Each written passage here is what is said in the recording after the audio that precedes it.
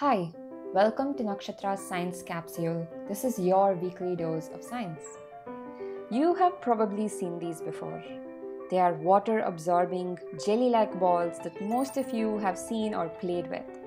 So what are they made of and why are they so good at absorbing water?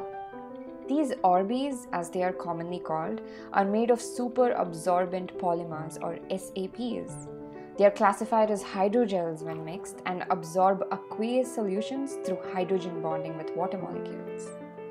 Did you know that these polymers can grow and absorb up to 300 times their initial weight? Isn't that cool? Well, such absorbers have three distinct mechanisms in which water is taken up or absorbed. Firstly, it happens through changes in their crystal structure.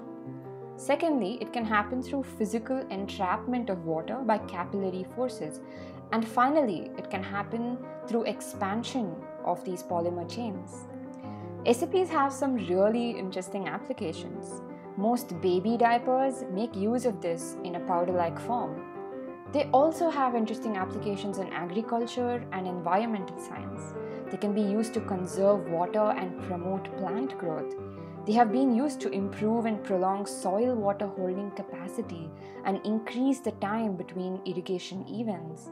And this can help people living in regions with higher chances of drought or water shortage. So, it turns out that these little Orbeez have much more to them than meets the eye.